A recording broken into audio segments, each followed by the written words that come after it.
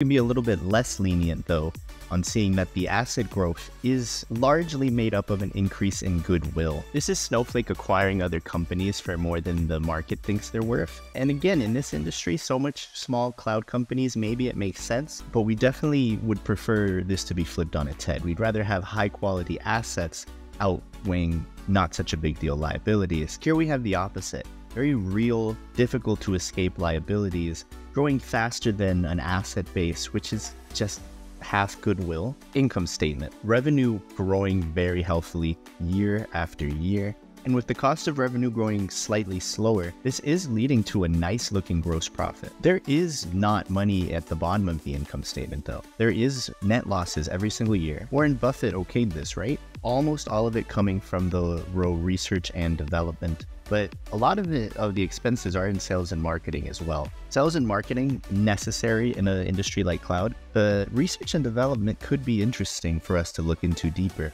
Because if they're spending this much on R&D, let's hope they have a clear vision for what that is. Statement of cash flows. Depreciation growing very healthily, and for an infrastructure business, that's not a bad thing. The higher the depreciation is, the more baseline level of activity we can assume customers are using on the platform. Now, less exciting is that this stock-based compensation dwarfs not just the depreciation. I mean, it's literally approaching 11 times the depreciation number. That's insane. But it generally dwarfs everything else, including all of the working capital management. Speaking of working capital management, my eye is noticing that the only meaningful thing here is the deferred revenue.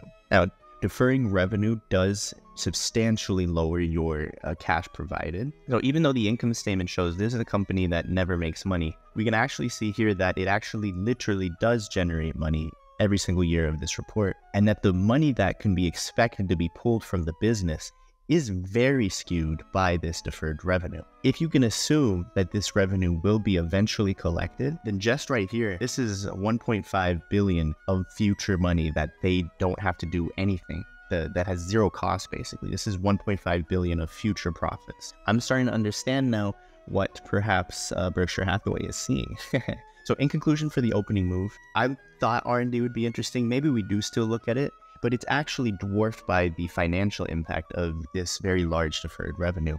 So we're 100% going to look into that deferred revenue and get an understanding. I've scrolled us down to the notes of the item 8, a section just for deferred revenue. The first sentence throws me off immediately, because they're in saying that in their deferred revenue figures, they're actually including advances. Now, I'm not necessarily an English major or anything, but if you're deferring revenue, that's usually not you're collecting money up front. That's almost the opposite of what is usually in deferred revenue. But then a couple of sentences later, they also say deferred revenue also includes amounts that have been invoiced but not yet collected. That's what is usually talked about as deferred revenue. Since they put that second, you could assume that the number we saw on the financial statements is mainly made up of advances rather than deferred revenue. And it continues to be very different than the usual situation. The second half of this paragraph is now talking about that the need for using this accounting principle is because a lot of their customers sign contracts on the basis of a capacity arrangement that allow customers to have flexibility in their consumption.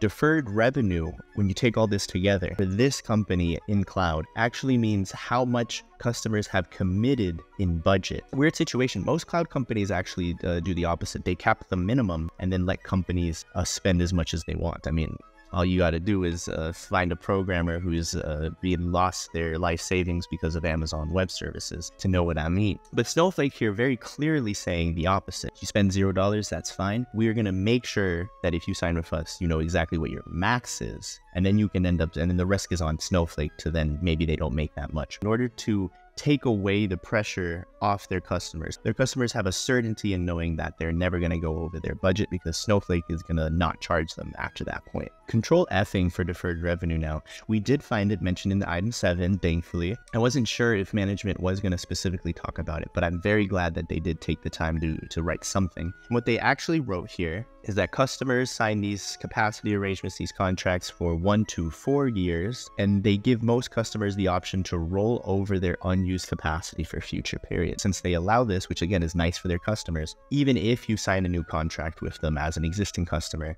deferred revenue accounting will only capture the difference in size of the contract. For all of these reasons, they're actually simplifying it to potential investors, and I appreciate this. Telling us, don't look further into this really unless you're nerdy. We believe our deferred revenue is not a meaningful indicator of future revenues. So already, let's go back to the drawing board. I thought what we were seeing here was a case of the Berkshire boys, the prodigies, noticing that the market was undervaluing deferred revenue. The management, very pessimistic about that stance, saying don't consider this future revenue. Now, however, they're tracking this. It's meaningful for the company. This is actually so unique that they clearly have spent a lot of time setting this up for themselves, this accounting style. I'm going to actually push back and say that the management, I appreciate that they're trying to simplify here, but there still could be some element of people underestimating how much of this deferred revenue will actually turn into profit in the future. But we did also see some interesting stuff happening in the research and development. This company boldly betting that its research and development is gonna outcompete other cloud startups. So I've controlled F for research and development. The categories that they themselves described for their R&D department is that they have R&D in data science, artificial intelligence, and machine learning. Now, I'm actually quite curious, how specialized are they trying to be? The actual number we saw in the income statement is broken up into salaries, benefits, bonuses, additional stock-based compensation that wasn't tied into the cash flow statement, research and development expenses, consultants, using other cloud infrastructure, third-party cloud infrastructure. What? I thought you guys literally did that. Amortizing intangible assets. I mean, those are the acquisitions. And then software subscriptions for the personnel of the R&D organization. But what? You don't usually say something like, we expect that R&D expenses will increase in absolute dollars. But you've already decided that, okay. Now, we saw that there's healthy revenue growth here. So this is okay, I guess, but returning to the income statement, spending $800 million more in the last 2 years on just the research and development line, when your gross profit is only increased by 1.1 billion, that's a very high ratio. You're spending like what, 70, 80 something percent on research and development without taking care of any of the sales and marketing, any of the general administrative, which is pretty tame in this company, to be fair. You could argue that the last few years have been an exercise in squeezing every dollar into the salaries of the employees. Not bad. I mean, great for the employees, and I'm sure they deserve it in all sorts of ways. But it doesn't leave much for this magical growth that they're talking about. In a lot of ways, this company is giving me Apple in the 90s vibes. In that very specific case, in that very different industry, we can say that an Apple investment would have been worth it in the 90s for most people, but not necessarily because they were doing this. It's kind of the App Store kind of saved Apple despite doing this sort of stuff. And yeah, we got phones, and you could definitely argue that they wouldn't have even seen the App Store opportunity if they hadn't have been spending so much money on developing their version of a smartphone. It's tough. It's tough. Basically, if we do compare this to Apple, what we've got is a cloud company that is goofing off. No, they're not goofing off, but like experimenting so much that the best hope is that it helps them pivot to a new business model that will actually make them money. But I'm not getting the sense that this company is actually going to make much profit in cloud. I'm getting the sense that Snowflake here is genuinely trying to find a new industry adjacent to cloud and look at the future that way. You know, I was recently talking to a friend about how nice it would be to have a mentor.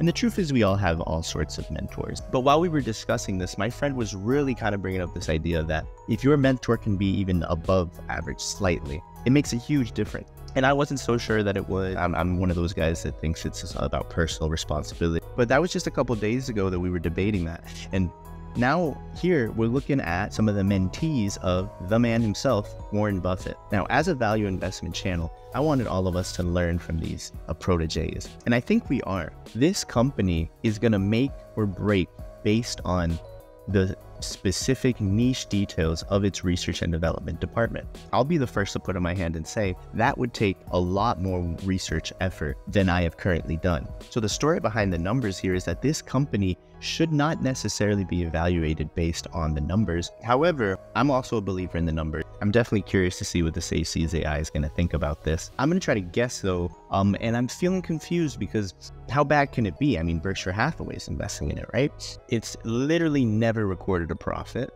And the reason for that is that it's extremely generous to customers and then spends all of its money paying very high salaries to R&D people. We've seen businesses like this over and over again, and they do look to explode at some point in the future, either for good or bad.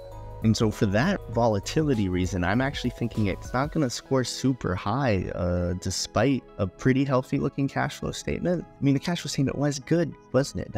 I'm getting quite unsure here. So I'm going to have a pretty broad range. I'm thinking this is going to be between the 20th and 60th percentile.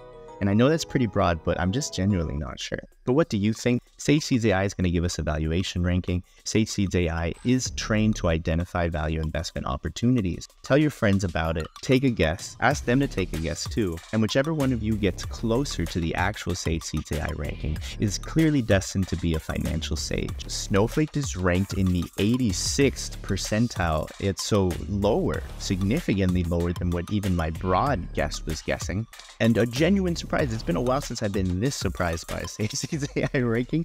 I actually thought I knew a lot. I looked at many cloud companies, none of them quite like this. But yeah, this one's quirky. And apparently Sage Seeds thinks it's quirky in a not so hot way.